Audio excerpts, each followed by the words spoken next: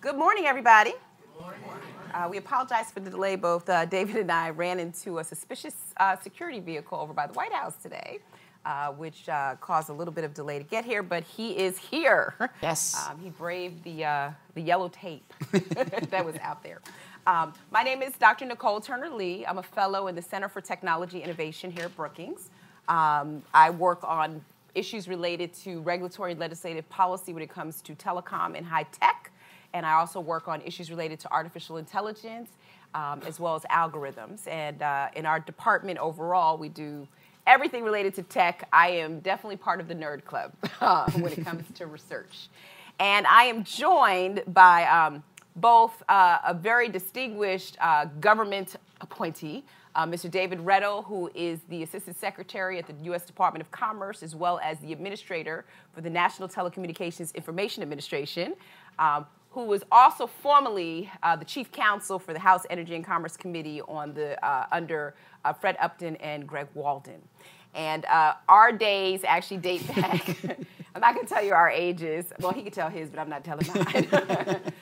More than 15 years that we've actually worked together in some capacity when he was on the Hill doing the work there and previously. So I'm very excited to have him because commerce is doing a lot, David, right? We're very busy. Yeah, you are busy. So today's conversation is really a chat to get into the head of the new Assistant Secretary, but also at the close of this to answer any questions that you all may have. So please write those down and we'll have time for Q&A. So let's start by first welcoming our esteemed panelist. You are the only panelist as part of this conversation, Mr. David Redl. Thank you. So David, let's get everybody up to speed in terms of the work that you're doing at NTIA. This is a new role. You just got appointed in November, right? Coming up on 1 year. Yeah. I mean, it's been great for you. I know it was a big shift from working in Congress. But tell everybody, what is the agency responsible for and how do you execute those goals? Because I know that there are a few people that really need to get up to speed on NTIA's role. Sure. So NTIA, the National Telecommunications and Information Administration, is a part of the U.S. Department of Commerce that is principally tasked with being the advisor to the president on communications and information policy. We also are the regulator of U.S. government spectrum allocations, so federal radio frequency use is managed by NTIA, and we're tasked with ensuring an open internet and spreading telecommunications around the world. So those are sort of the three core things we work on. Within that structure, we have a number of other agencies within the department that we are lucky to partner with on these goals, NIST and ITA among the two that we work with the most. And inside the Department of Commerce family, we have the opportunity to both advance policies through the Secretary's office, but also through our work advising the White House on specific policies. And so do you think in this role, is the White House listening? I think so. I hope so. I hope my advice is valued, and certainly I think that's, the Trump administration has taken a very pro-investment, pro-broadband stance from the very beginning. If you look as far back as Secretary Perdue at the Department of Agriculture doing the Rural Prosperity Task Force report, one of the primary things to come out of that report is we need better broadband for America's rural areas. If we want prosperity in rural America, they need to be part of the broadband ecosystem. And so from the very beginning, this has been a priority. And coming out of that, Department of Agriculture, along with NTIA, were asked by the White House to take a leadership role in bringing together the executive branch through the Broadband Interagency Working Group. And I've talked a lot about the working group and what we're looking at, but we were given three specific venues to look at by the president. One was, how can we bring federal assets to bear on the challenge of broadband in areas where the economics don't necessarily make it the most attractive private sector investment area? And the U.S. government being the largest landowner in the United States, we own buildings, we own antennas, we own utility poles. How can we take a comprehensive look at all of those assets and see how they can be brought to bear on areas where the economics are challenging? The second area was permitting. Which is, sort of a perpetual problem. Permitting is very challenging because it often takes more than one permit from the federal government in order to do a broadband project. And so we were asked to take a look comprehensively at all of the challenges facing permitting and see if there's a way to streamline those processes, to make it easier for folks who want to invest in some of these very difficult to reach areas to do so in a timely manner. And the last piece was coordinating federal projects.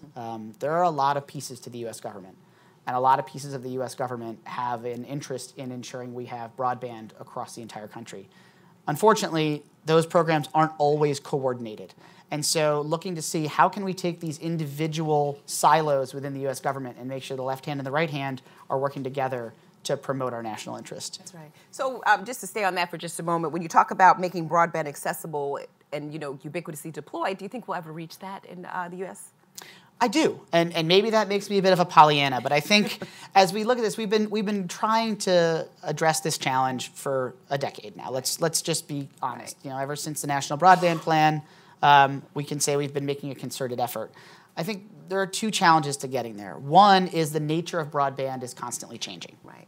We continue to want to make sure that as we look to deploy broadband across the country, that we're making sure everyone has the current state of the art, what you need to be a player in a broadband ecosystem. And that can be challenging because it requires iterative investment sometimes. And we haven't always, as a country, looked at making sure we put in systems that will be conducive to the next iteration of broadband, to upping speeds, to lowering latency. So we're trying to address that challenge right now. I think we also have to acknowledge the good work that's being done by companies that you don't always think of as traditional broadband players. And I'm specifically talking about the satellite industry. The economics of providing broadband in the most rural parts of America are very challenging for fiber and other traditional wired fixed systems. The satellite industry has really stepped up. And the satellites that are being deployed now and are providing service not just here in the United States, but in other parts of the world, are not only competitive, in some cases exceed the throughput that we see in suburban parts of America. And so one of the things we're trying to do, the Department of Commerce has taken a leadership role. The President and the Vice President have asked Secretary Ross to take a leadership role when it comes to U.S. space commerce. And part of that was taking the Office of Space Commerce, which was part of NOAA, and moving it into the Secretary's office. They've got a great team at Office of Space Commerce, and I'm proud to be working with them to make sure that we're promoting the kind of leadership in space-based commerce and space-based assets that the United States has in traditional 4G wireless. We lead the world undoubtedly in 4G wireless. We should continue to talk up what we're doing with respect to space assets like satellite broadband. Yeah, no, that's interesting. And you mentioned 4G. I don't think we can actually have a conversation about broadband without talking about fifth generation wireless networks, that's 5G. Right? And so when you talk about, ubiquitous deployment and making broadband accessible to all, what is commerce's role in the 5G, race to 5G, as many people are actually coining it? Sure. So I think there's a couple things that we do. Almost half of the people that work at NTIA are part of our Office of Spectrum Management or our Institute for Telecommunications Sciences, which is our lab facility in Boulder, Colorado. These people all day, every day spend their time working to make sure that not only do our federal users have the assets they need to achieve their critical missions, and it's the things you don't necessarily think about. When we think about what are the challenges to 5G, we don't think, how are we going to make sure that we continue to support the FAA and making sure they have the radar systems they need to get our aircraft to and from different airports without any challenges. As we are dealing with the devastation in Florida, you don't think of how are we going to accommodate the National Weather Service's concerns, who have satellites, who have terrestrial-based radar. We spend a lot of time working to say, how do we take these systems, which are critical to our national security, and make more space for commercial users? That is, I think, the thing we are doing most to help support 5G deployment, is finding spectrum for additional use. We identified 100 megahertz of spectrum in the midband at 3.45 to 3.55 that we think will be a nice complement to the 3.5 spectrum that the FCC is helping make available. But also our engineers are working to make 3.5 available. That's right. The systems, and just slow down a little bit, because not everybody understands the 3.5 mid-band, low-band. It's true. We got in the spectrum weeds fast. Right. So just for the nature of those folks that are sort of getting up to speed on the spectrum debate, explain what spectrum is and why it's important that we actually release spectrum. Sure. So spectrum is the radio frequency allocations we use to make sure that our wireless devices, whether they be radars, communications tools like the phones that we all carry, or satellite devices have the capacity to talk to each other. They are literally the radio frequencies they use to talk to each other.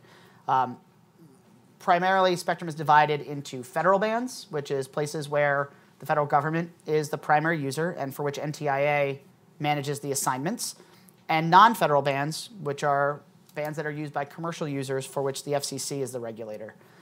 We spend a good portion of our time working cooperatively with our colleagues at the FCC to make sure that these systems are all working together and that we're maximizing the value of this public asset for all Americans. That means looking at licensed, it means looking at unlicensed, like Wi-Fi, and Bluetooth, the kinds of things that we take for granted inside our homes for the way that we wirelessly connect our devices. All of that requires an incredible amount of coordination in terms of frequency use, but also coordination in preventing interference to adjacent services. And the FCC and NTIA spend most of their time working on those issues. But there's also money to be made, right? With regards to available spectrum. I mean, for those of you who have Nicole, we're the Department of Commerce. Right, I was going to say. You're not the Department of Science, right? You are the Department of Commerce, right? So sort of lay out for people where commerce's role is, too, with regards to auctions, because that's been some of the new legislative priorities that have been placed into, like, the Omnibus bill, et cetera. Sure. So when it comes to auctions, typically the auctions that occur are reallocations of federal use to non-federal use. And so we as a department take a look at the assignments we've given to federal government users and try to figure out, is there a way for us to use that spectrum more efficiently? Is there a way for us to combine services that are similar into one band to make more spectrum available to auction to the public? And that's how we've ended up with most of the spectrum that supports our commercial wireless industry was federal spectrum that was reallocated and auctioned to the private sector. That's right. I've said a number of times in a number of different fora, and I'll say it again, I think the era of easy spectrum decisions is over, right, or very close to being over. And I don't say that lightly, but the reality is every time we do one of these reallocations and auctions, we make it more difficult for ourselves. We have denser and denser packing of systems that requires more and more engineering. And frankly, to move them, it requires more and more money to literally change out the equipment in these systems to make them compatible with use in another spectrum band. So at NTIA, we've been focused on trying to find ways to be more creative with how we make spectrum available for the public. The president's budget has asked for us to have the authority to do leasing. That could be an option in areas where we have systems that cannot be taken out and where we can't make a seemingly nationwide allocation available at any price. Right. But that doesn't mean there aren't opportunities where someone might want to make more efficient use of the spectrum. We should explore those options. Right. And certainly, you know, I was excited to see the president's budget contain that request to Congress, and we look forward to working with them on trying to see that brought forward. You know, but this also reminds me, and again, you're the Department of Commerce. You pay attention to a lot of our international competitors, as you just mentioned. I mean, China is releasing spectrum, investing in 5G at rates that, you know, here in the United States, we're sort of still dealing with disparate government systems and bureaucracies to make it available. Essentially, for those of you who are watching these debates, you know, China has said that they're going to be pretty much finishing the race to 5G and AI before the United States does generally. And there are outputs, economic outputs in terms of jobs, patents, standards that come with that, David. Sure. How is commerce sort of looking at the international landscape in these decisions that you're making around commerce activity? So on both those fronts, and you've raised 5G and AI, multiple portions of the department are working on that. NTIA is certainly concerned with supporting the private sector and making sure that we maintain our global leadership in terrestrial wireless. We are, without question, the leader in 4G. The United States decided through commercial agreements pretty early on that 4G LTE was going to be the way that the carriers went. They invested heavily, and we very quickly became the world leader in 4G LTE. And the innovation that sprung from these new capabilities and new capacity in the networks is something that you can't account for. What we're trying to do now and what our global competitors are trying to do is say, can we be the ones to seize the benefit of being the ones to put out this network first and see the innovation that flows from it? I'm confident that the U.S. is going to be the world leader in 5G. I think there is no substitute for American ingenuity and American know-how. There just isn't anywhere in the world. And I'm confident that the Trump administration has been putting in policies in place that are very pro-investment.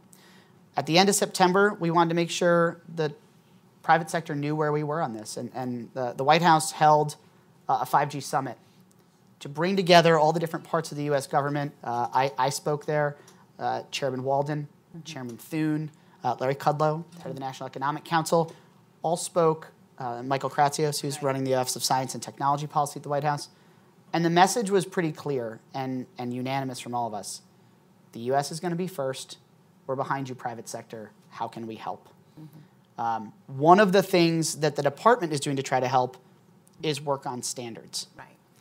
Standards, especially in the wireless world, fights are won and lost in standards. The old joke in Washington is that a fight on a bill is won and lost in the definition section. Right? If you lose the definition section, you've lost the bill. Right. The same is true of technology standards.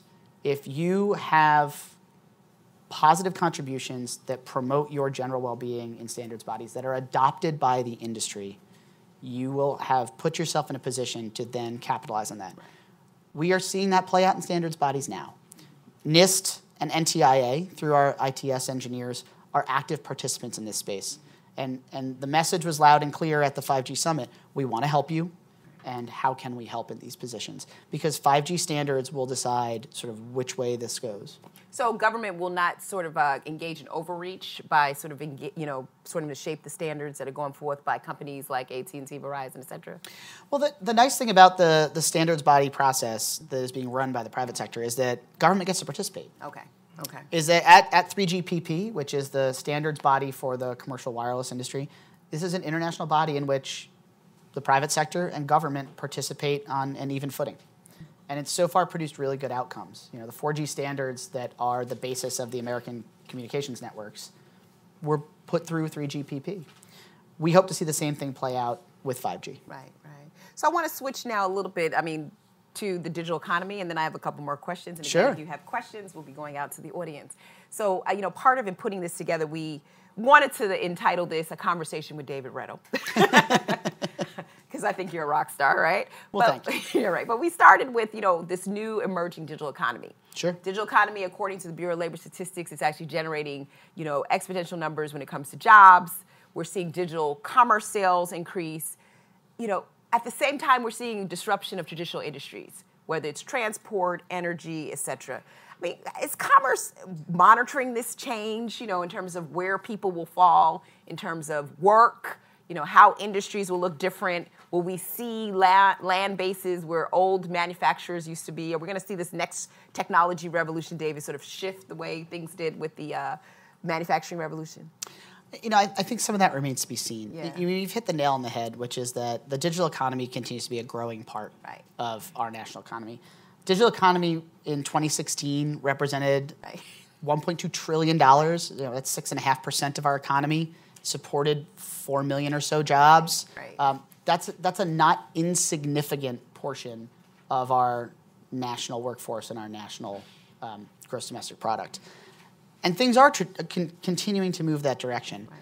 And I think what we're seeing is a number of the traditional industries you mentioned are now trying to grapple with how do we keep up with the pace of innovation. Right. One of the most interesting places we're seeing that play out for us, and this is something that I worked on when I worked for Chairman Upton and Chairman Walden, and now I get to see from this side, is FirstNet. Mm-hmm. FirstNet, for those that don't know, the First Responder Network Authority was created in 2012 by the Middle Class Tax Relief and Job Creation Act. And essentially what it is, it's an independent authority within NTIA whose job it is to produce a nationwide, interoperable broadband network for our public safety first responders.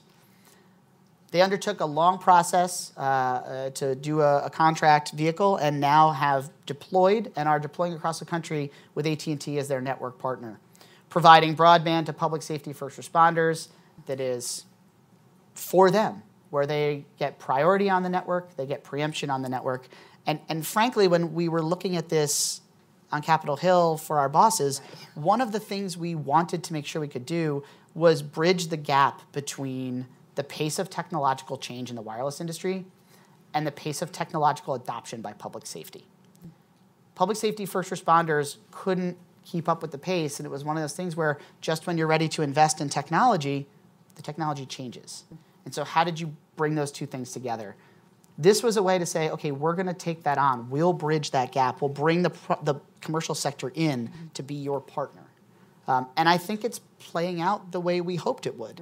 AT&T and Verizon are competing vigorously for public safety customers in a way we didn't see 5 years ago. And so I think that is a microcosm of the things we're seeing in other places. Because public safety first responders, technology is not their first priority, right? Saving our lives is their first priority.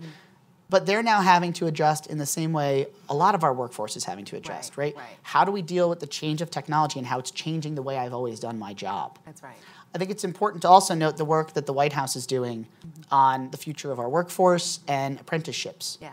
And we've been really excited to be providing some support to our colleagues in the White House in terms of how that can happen in the technology space, particularly in the wireless industry. That's right. Because with 5G coming, there will be a lot of opportunity for growth in that space, and we have to have a workforce who is eligible to do that work. One of the more interesting projects we're working on that I wanted to take a minute to talk about, that talks about not necessarily the workforce in a specific sector, but trying to take broadband into places where it can be used as a stimulus for other things. And we've partnered, NTIA has partnered with the historically black colleges and universities of North Carolina. Oh, wow.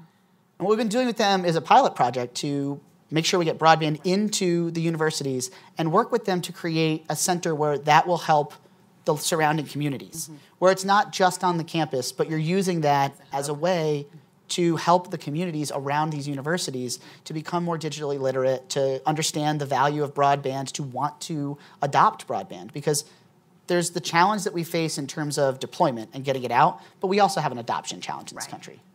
I know this is something you know well. We've worked on this over the years. Yeah, I have a book coming out on that. Right. But we do have an adoption challenge also. Right? There's a significant percentage of the U.S. population who doesn't see the value in having a home broadband connection or engaging in the digital economy.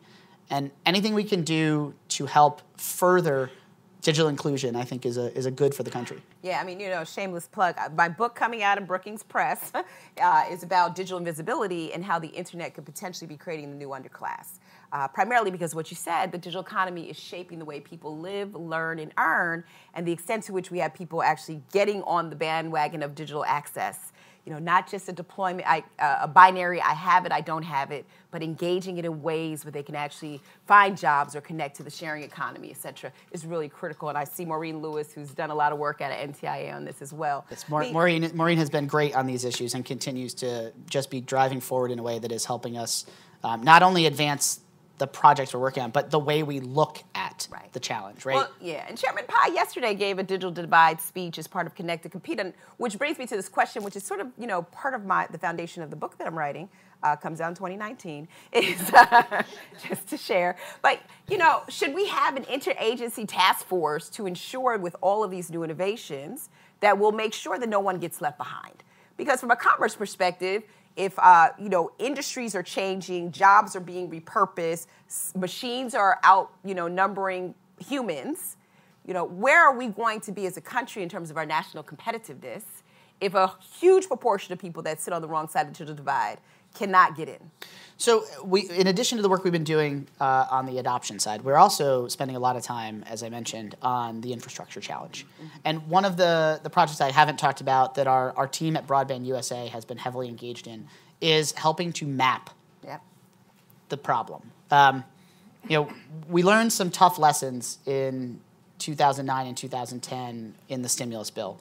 In the stimulus bill, there was a lot of money, $4.7 billion that we put out from the Department of Commerce and Department of Agriculture to help provide a stimulus for broadband investment. Unfortunately, because of the way the law was structured, a lot of that money, the decisions about where to invest that money, was made in the absence of good data about where we had a real challenge. There was a mapping component, but that map wasn't done until after the grants had already been given. We went back to Congress earlier this year and said, we want to help solve the problem, and asked for an additional appropriation to help improve the FCC's broadband map. FCC does one using their FCC Form 477, and it's great. as a tool for what they're using it for, but it only tells part of the story. Right. And so Congress had asked us, can you help tell the rest of the story? They gave us a $7.5 million appropriation and said, go out and improve that map. Do it in a way that will help us in the federal government make better decisions. And so the Broadband USA team is engaged in that now. We're trying to figure out how can we make the best use of this money? How can we put together a platform that will provide go, no-go type of information about making investment where we don't have service. Right. And that's a real challenge. There are, in fact, still parts of this country where it is a challenge to get service at all. Oh, don't I know it? At any price. Yeah. I mean, but you think, so it's interesting, if you go 2 hours away from here, you start going into downstate Virginia, you run into places where, I mean, I had an interesting story. I was taking my kids to camp, and my GPS kept going out because there was no service, and I kept having to go back to the main town to pick up the service, so a 2-hour trip turned into a 4-hour trip. Sure. But do you think that we'll be able to do a better job at NTIA on the mapping data? Because there's been critique that, getting this information is very difficult, David. There's no question it's a challenge. But to be honest, we asked for this challenge because we think we can add value. If we didn't think we could add value, we wouldn't have gone to Congress and said, give us some money and help, let us help solve the problem.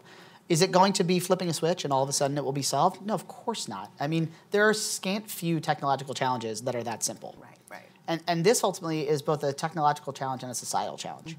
And trying to overcome both of those barriers is going to be difficult. But the upside we have is we have an existing network of folks in the states who want to work with us. Broadband USA, which came out of the broadband stimulus bill that was part of the 2009 stimulus, has gone on since then to maintain what we call the State Broadband Leaders Network. Right.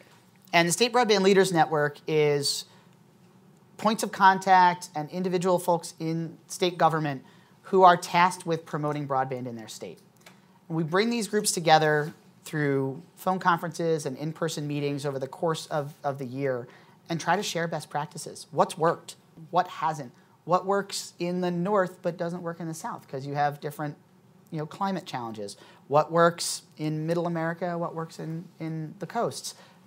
These are all very interesting challenges, and only by bringing all these groups together can you sort of get the kind of information sharing you really want to get out of it. It has also meant that as we look to do mapping, we have a group of people we can go to and say, what have you been doing on mapping? And some states have really just knocked it out of the park with their work going forward. I've said this before, and I'll say it, Minnesota. Yeah, no, we both got an opportunity to see the Minnesota data. Yeah, we both had a chance to talk to Dana, who is at the Minnesota Department of Employment and Economic Development. And Minnesota has really taken a leadership role in trying to attack the challenge of how do we bring broadband to every Minnesotan.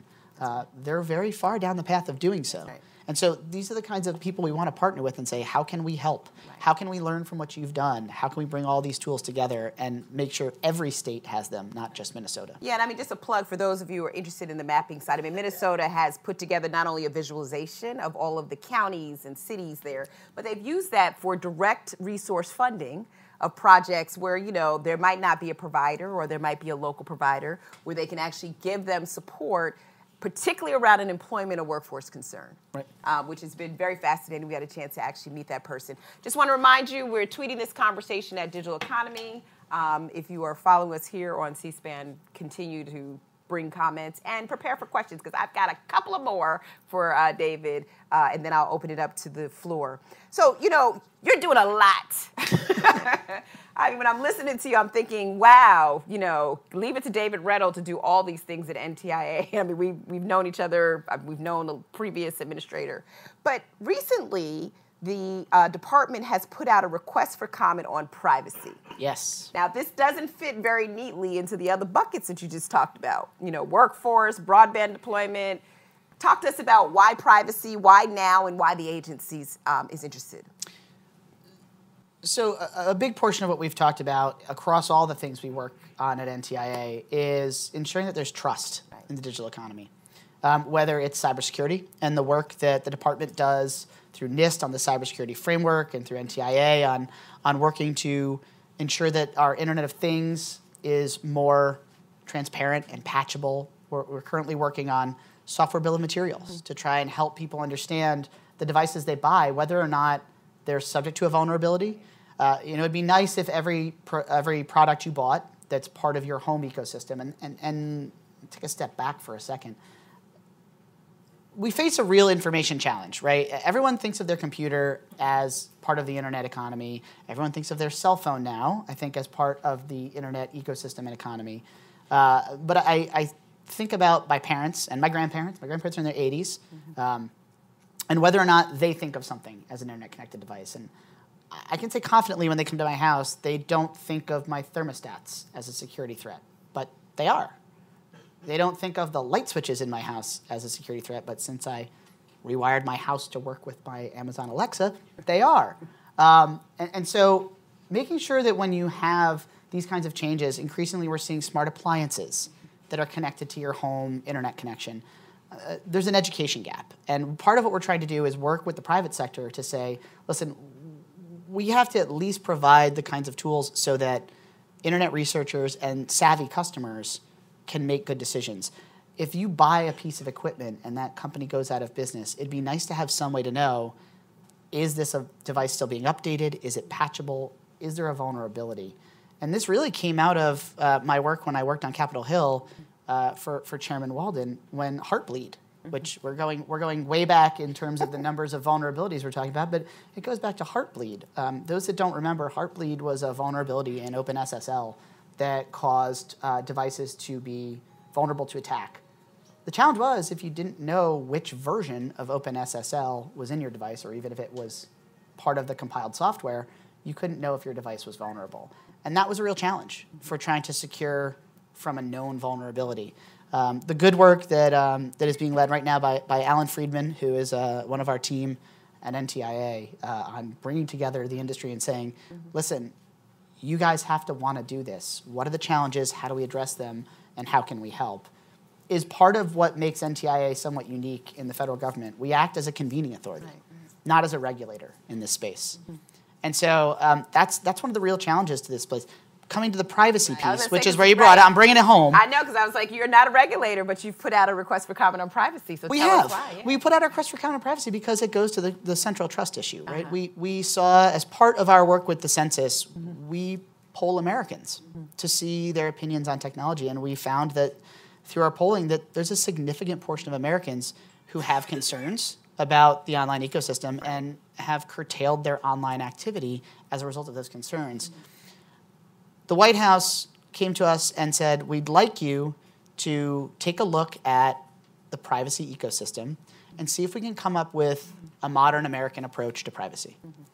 And so the end result so far is a request for comment we put out. We met with over 60 different companies and advocates and groups here in Washington, D.C., and came up with 7 principles that we thought could help guide the discussion, that would help us frame what we thought privacy in the modern American economy would look like.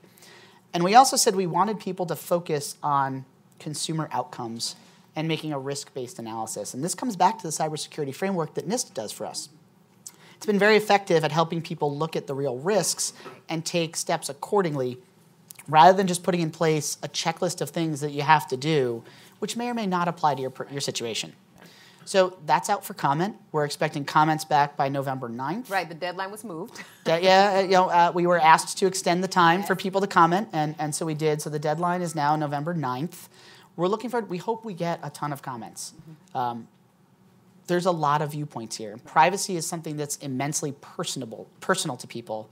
So we really hope we get a variety of comments that'll help us find things where we agree and can build from there on trying to put together a position for the administration. Yeah, and I mean, I think that's an interesting and very progressive approach, I think, by the agency to jump into this because, you know, on Congress, and I will get to a little bit of your congressional career and how you see all this panning out as you do this role, you know, there are several bills being debated in Congress. There's this push for federal privacy legislation or some type of framework, which come with a series of comprehensive goals. You know, I guess the question, particularly for people like myself, you know, does Commerce see, particularly with your support by the executive office, what comes out of this process as sort of leading the way in terms of that thinking? Because, you know, I think there's been glaring agreement. We need something, right? Because it's a little different than the cyber hacks of Experian. You know, those still happen, but gone are those days. We're now dealing with, you know, data manipulation. And we have international competitors who have beat us to the punch. as well as California, the state that's slowly becoming a country here in the United States. So, what do you think, if when all this process is said and done, that commerce will contribute to this, or do you think it'll be sort of the guideposts that other legislators should use? So, having come off of Capitol Hill and having said this a number of times there, and having said it a number of times in this job, process matters. Yeah. And this is part of our process. I don't know what the comments are going to say. We've gotten some of them in. People have already started submitting, and we're really happy for those. But we really care about getting the feedback and letting the feedback help drive where we go next. So once we get all the information in from the request for comments, we'll harmonize that. We'll present it to the White House, and we'll try to see if, you said, will we be driving the day? I mean, I certainly hope that this process produces something that is viable and that we can work with and that the White House wants to advance. But as you noted, there are a number of things going on Capitol Hill. They are the legislative branch of this government. So if there's going to be a change in law, they will be the ones to take the lead. We hope that what we're working on will be able to inform the White House and be able to inform any process that goes on elsewhere. Yeah, and the question I have, again, as a researcher, we're not in a state of pretty much great bipartisan consensus on issues. If anything, much more fractured. And when you and I worked together, I mean, you were on one side, I was on the other side. But just for transparency, David was always very willing and open to take the conversations, I think, from various groups. All of the issues that you've actually shared this morning seem to be bipartisan concerns. Federal privacy legislation, having a digital economy that is fruitful, that produces jobs, et cetera.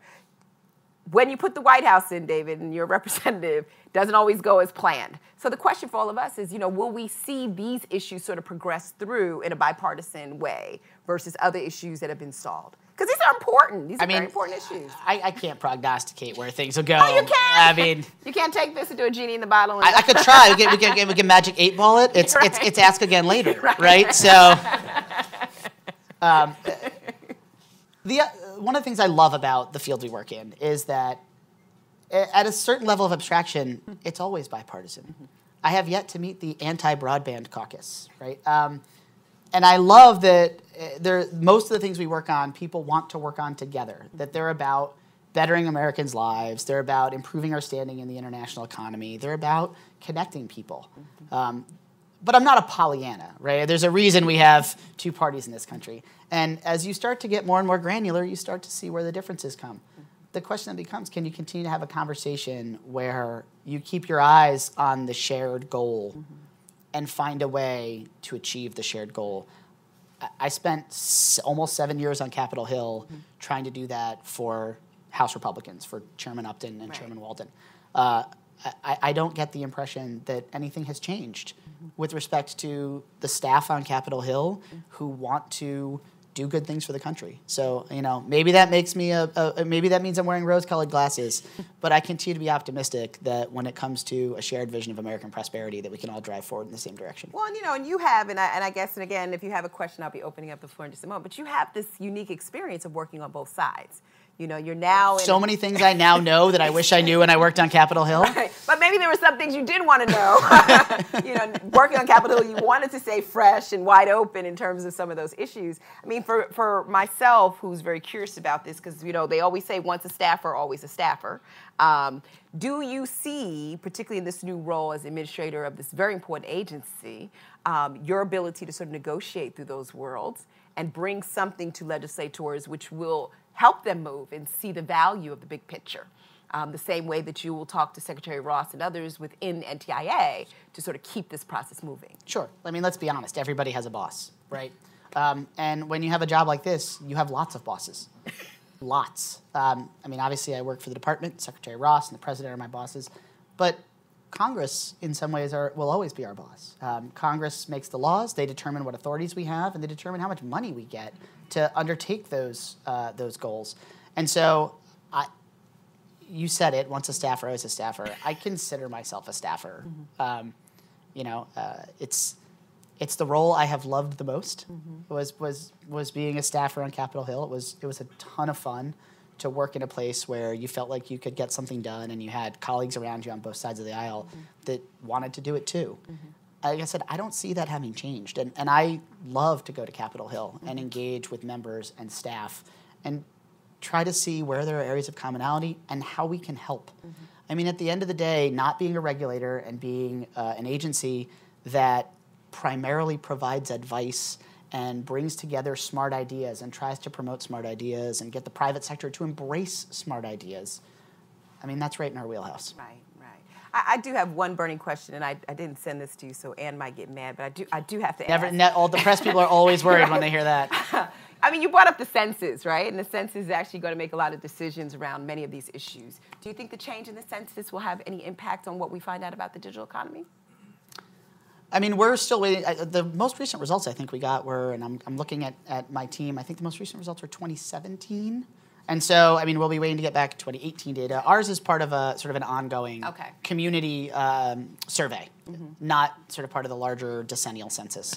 And as far as the community survey goes, we've been getting really good data out of that. We're really proud of the work we've been doing with the census to test how the digital economy is changing Americans' lives. Right. Yeah, and I mentioned to that, those of you who have been following this debate, the census format is being changed. There'll be questions around people's immigration status, which may have an impact on whether or not people answer the census.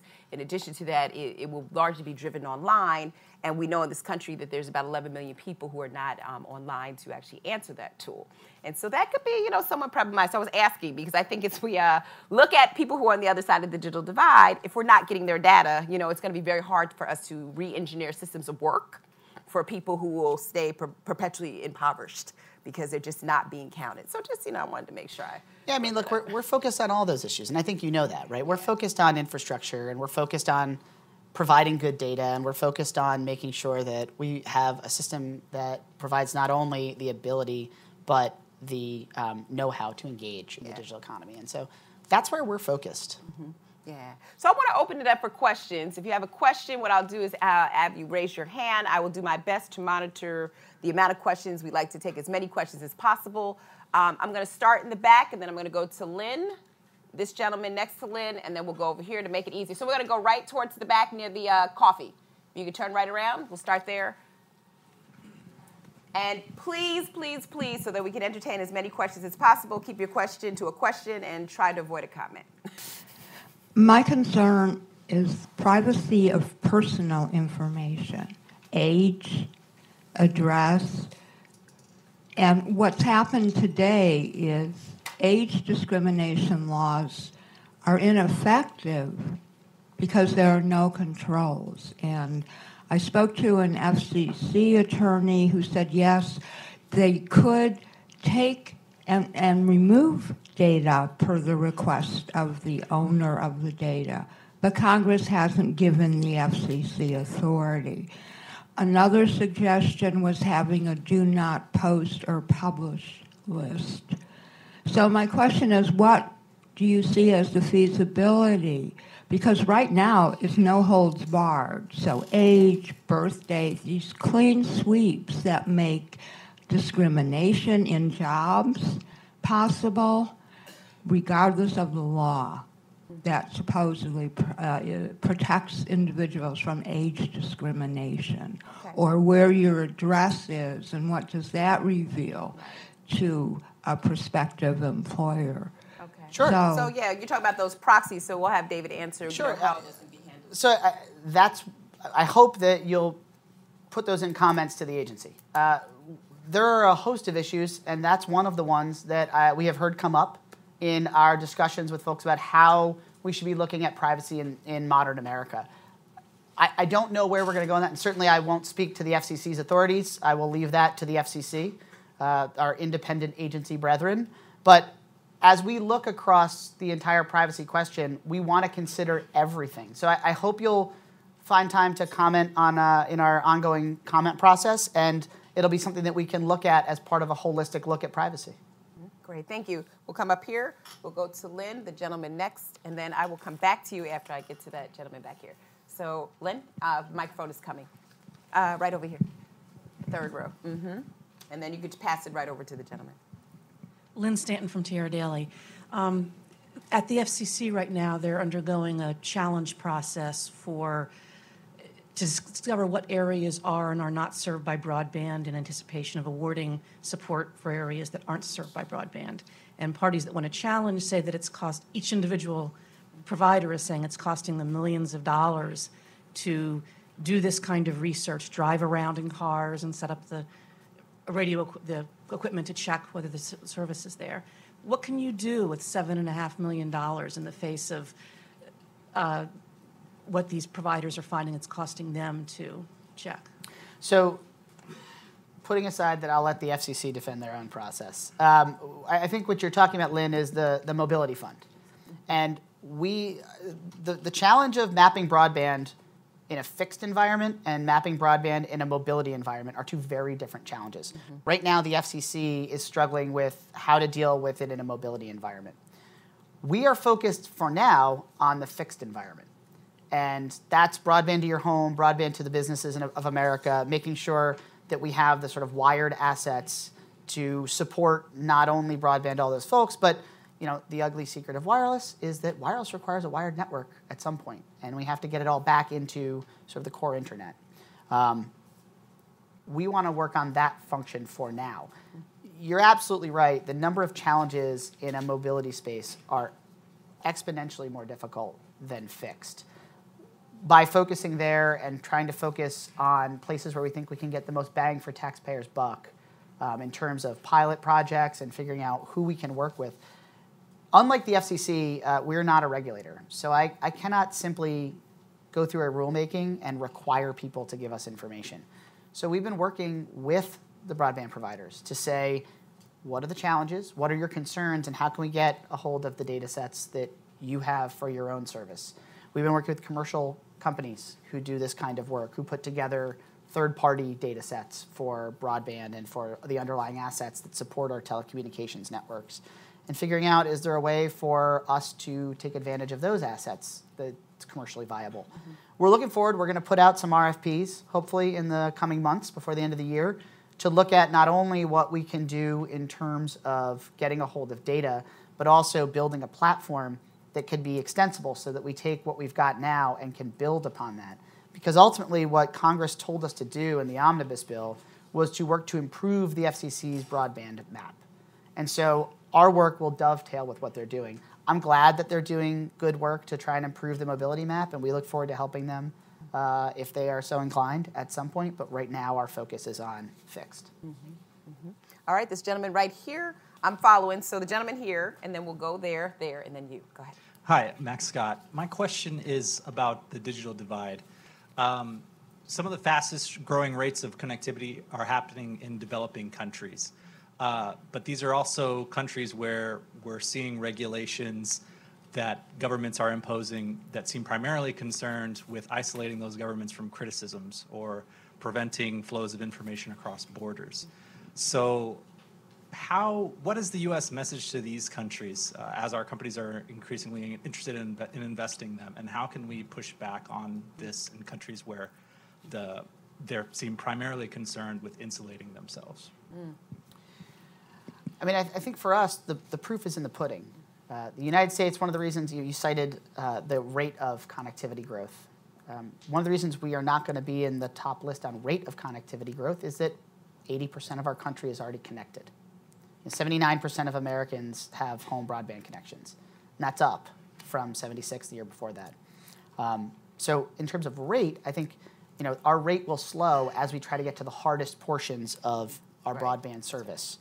And I think when we go to other countries, and it's sort of uniformly, we try to advocate for the system we have because we've shown that it works. Mm-hmm.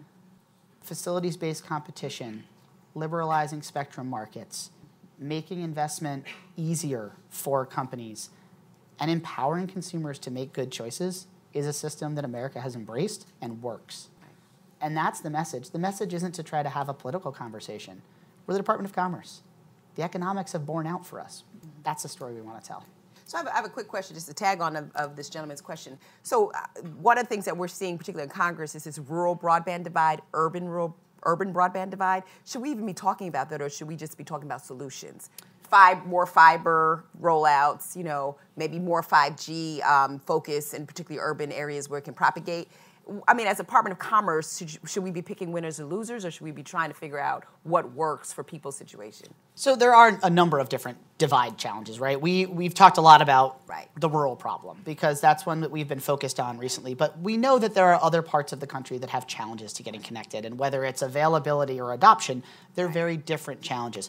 You know, at the Department of Commerce, we're looking at everything, right? We're looking across and saying, the problem here is getting people connected. Right. Period. Doesn't matter if they're urban or rural, high income, low income. Right. It is a per se good for the country to have more Americans embrace broadband. Right. That's where we start. Yeah, no, that's a good point. It was important for us to have roads that people could actually get off and on, right? So this gentleman in the back, the one with the blue shirt, raise your hand so she can bring in the mic. And then we'll return back to this young lady in the gray, this gentleman here, and this one here. Then we'll do a time check. Hi, Carl Herkenroder with Communications Daily. I was curious if you've been following the Senate Commerce hearings on privacy and if you've seen any kind of consensus between Republicans and Democrats, as well as industry and privacy experts. I mean, I've been following the hearings, of course. I think a number of Americans have. I'm sure everyone in this room has. The fact that we're having this conversation nationally, I think, shows that there's some level of consensus. And what we're seeing play out in our comment process and our meetings on these issues shows that there's some level of consensus that we should be having this conversation. Will we get to consensus on what to do? Right. It's too early to tell. There's a lot that can happen between now and yes or no that will impact where every American is, not just members of Congress. And so I think it's a little early to say that we have consensus on what to do, but I'm excited that we're having this conversation and that we're having this conversation in the executive branch and the legislative branch and, frankly, in living rooms around the country. That's right. Yeah, if you want to actually have a really interesting look at the privacy debate, we hosted a session here in Brookings that included the private sector as well as advocate groups like the Center for Democracy Technology as well as the Internet Association. And one of the greatest things that came out is that everybody kind of agreed that we needed to do something, which for those of us who have been in Washington for a long time, it's very hard to get everybody to agree. It's almost like getting both of my kids to decide what they really want to eat at dinner at the same time. Let's go to this young lady right here with the gray jacket. Thanks. So sorry to make this about your independent agency brethren again, but I think it was a few months ago that you wrote a letter to Chairman Pai expressing concern from a national security perspective about retiring obligations to maintain copper networks. Mm-hmm.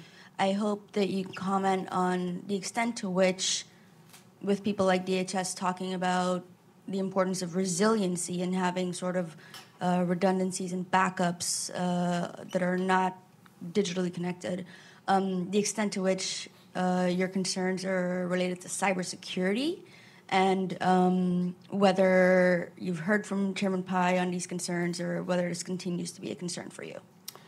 So my concerns are focused around operability. Part of my job by statute is to present the views of the executive branch to the FCC and to Congress on communications and information matters. And unfortunately, there are parts of the U.S. government for whom we have systems that are still critical to the operation of federal jobs and our national security that are not ready to be moved over to purely digital platforms. That's just the way it is. And my letter to the chairman was to note for him, and it's something that they noted in their order as well, right? That there are in fact still systems that are going to have to be upgraded in order to be brought to a place where we've retired copper across the country. I support the goal, and I think everyone in this country does, of more fiber, better connectivity, better digital platforms, more service in more places. But I also have to be concerned with making sure that federal systems are ready to flip the switch.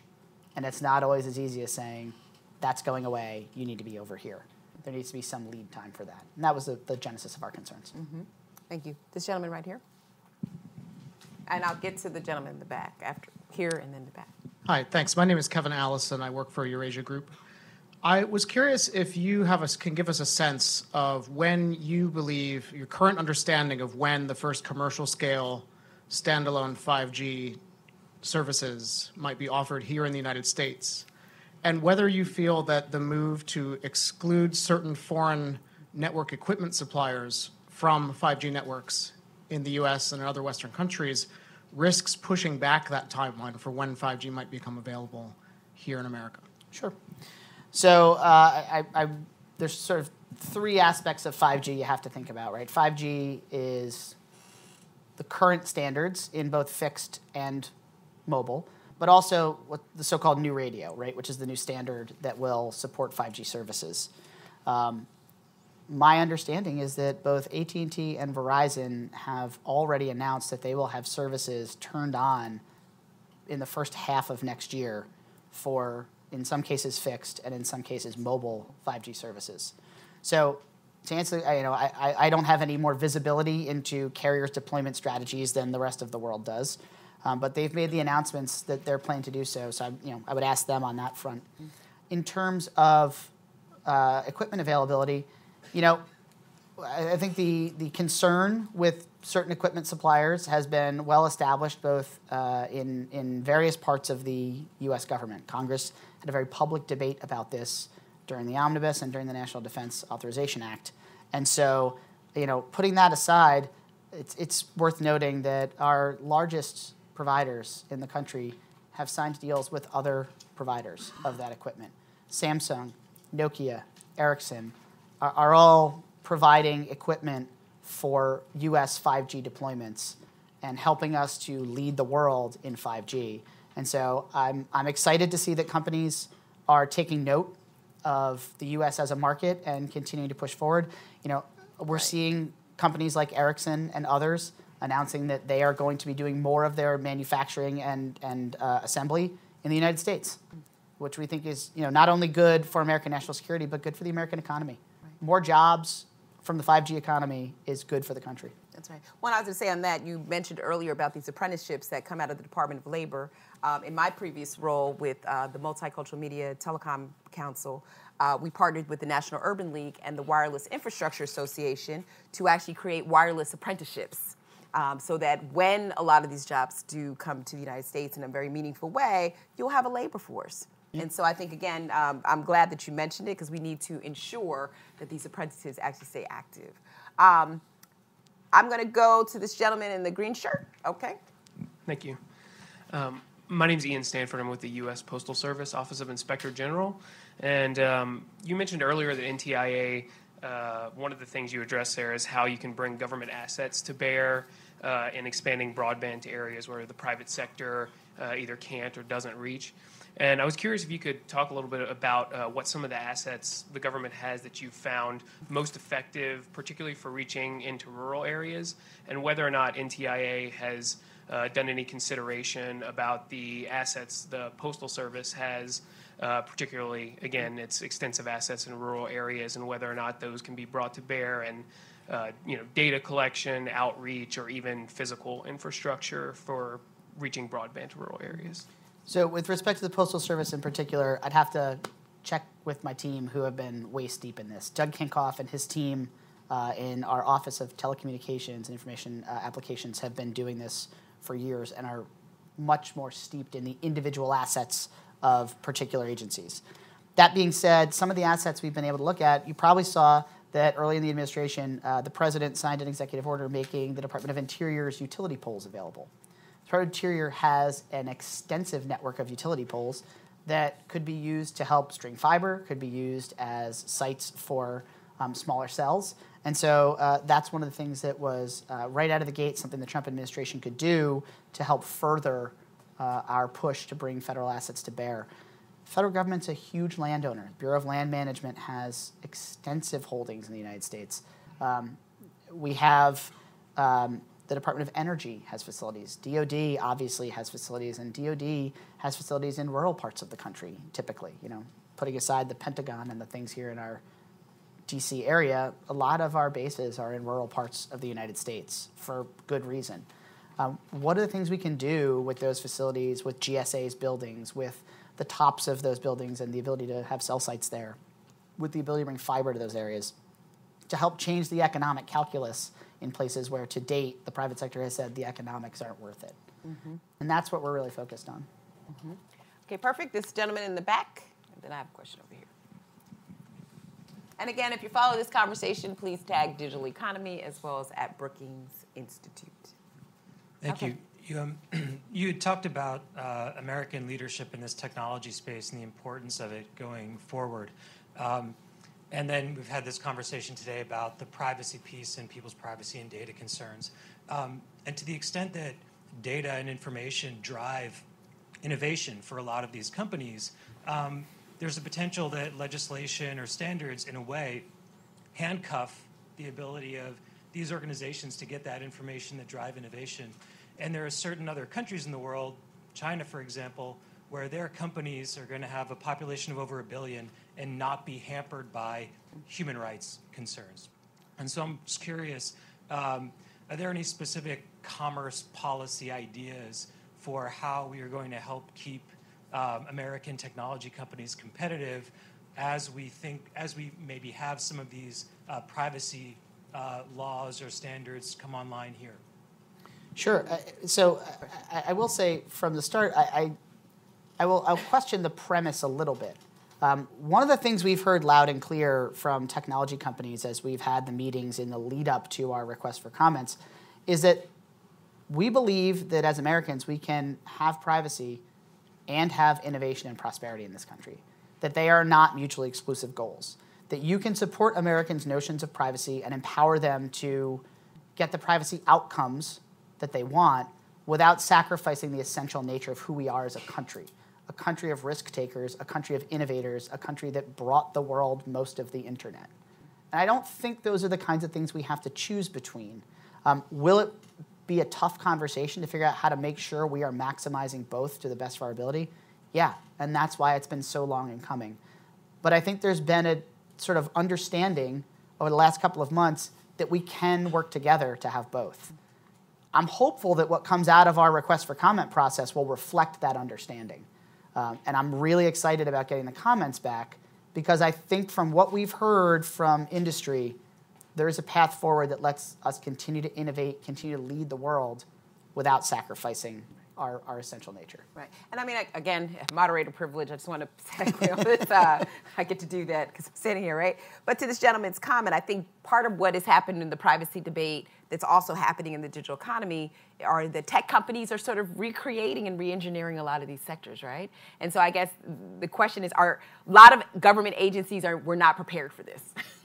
Are you prepared? We are. I mean, and that's why we're where we are now. That's why we're engaging in the conversation we're having, right?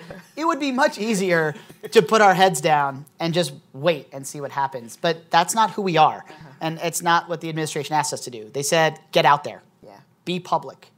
Be a leader. Bring people in and put something together. And that's the stage of the game we're in. Yeah, it probably makes it easier that you're not a regulator. It does. I remind people of that all the time. Right. So the regulators have to figure out which rulemaking or statute does this really apply to, right? Versus for NTIA, probably gives you a little bit more leeway to be more flexible with these companies. A question over here, and then we'll wrap up with one final question before we give thanks to David for joining us. Right here. Mm-hmm. Hi, Magdi Amin with Omidyar Network. Thanks for that last comment. I mean, I very much agree with you that it is not a trade-off. And in fact, when people can be sure of their privacy, they can trust systems and in fact enhance innovation. My question is, from your standpoint, given that we already have some state frameworks, we also have sector frameworks.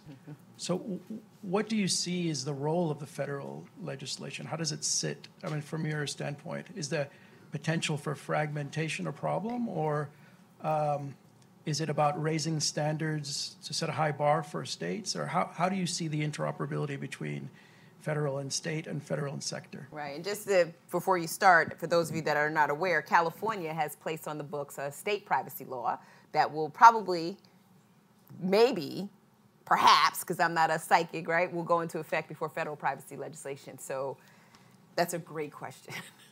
So one of the things we heard loud and clear in our initial process before we put out the RFC and developing our principles and our request for comment was a fairly uniform push from whether it be privacy advocates, industry, individual consumers, that they want to see leadership out of Washington on this, and that having there be some sort of federal privacy framework would be good. I'm waiting to see if that plays out in what people are willing to put on paper. The request for comment will drive where we go from here, but we've been hearing pretty loud and clear, and I think as you watch the hearings on Capitol Hill that were mentioned earlier in the Senate, we're seeing the same thing come out of those, that having a federal privacy law that harmonizes things across the country is something that people are calling for. Whether or not we get there, what it looks like, I certainly am not going to speak for the legislative branch. That's no longer my job. But we are looking at bringing all this information together so that we can go up to Capitol Hill and have an honest and informed dialogue with lawmakers and say, these are the things we have learned, these are the things that this administration believes, like the fact that we can have privacy and prosperity alongside each other. And we want to work together to try to get a solution. Right. Do you see any complications if we don't get to federal privacy legislation and California law goes into effect? I see complications everywhere in privacy. And I mean, that's, if it weren't complicated, Nicole, we wouldn't be having this conversation, right? I mean, privacy has been a complicated question since the dawn of this country. This is the latest chapter. Well spoken by Administrator. Well spoken. We have time for one final question, and then we'll wrap up. This young lady in the green. Oh, you got two. It was like, and I don't want to be Pat Sajak and pick between the two questions. Oh, sorry, hope so it's a good we'll do one. a fire hose, because I do believe in fairness. Say your question, and then we're going to bring it to this young lady to say her question, and Mr. Redl will summarize both. Okay. Jen No Taylor pressure. Hodges, BT. I was just wondering, ahead of the ICANN meeting in Barcelona, if you had any thoughts on the progress with the work on the WHOIS database and the interaction with GDPR and that. Well, why don't you go ahead and just answer that question, and then we'll go to this last young lady for the last one. So the question's on WHOIS. I'll give a little background for those that don't know. The WHOIS database is a portion of the domain name system. So when you go on the internet and you register a domain name, you have to give certain information about who you are. And that information is important because it is something that is used by law enforcement, it's used by intellectual property rights holders, and it's used by cybersecurity researchers to help inform solutions that take into account the essential nature of the internet.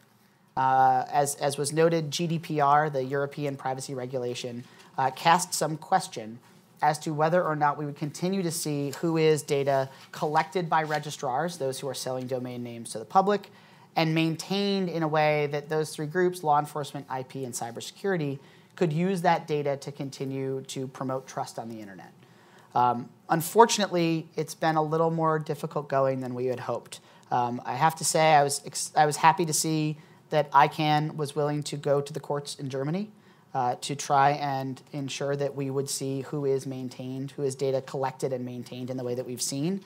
And we're continuing to work with ICANN, and they're continuing to press their case in the European courts. In the meantime, NTIA and others within the US have been working with registries and registrars to make sure that that data continues to be collected, which is part of their contract with ICANN, and maintained in a way that the US government can continue to get access.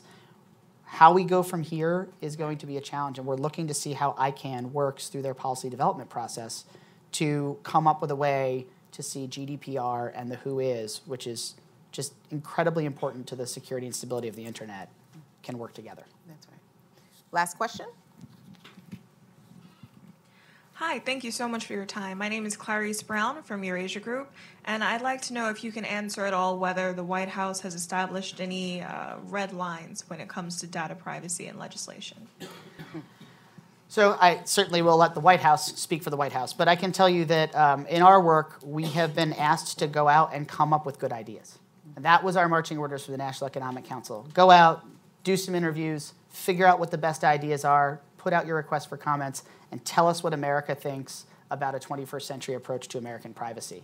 So at this stage of the game, that's what we're doing. We're bringing together American opinions. We're going to harmonize those.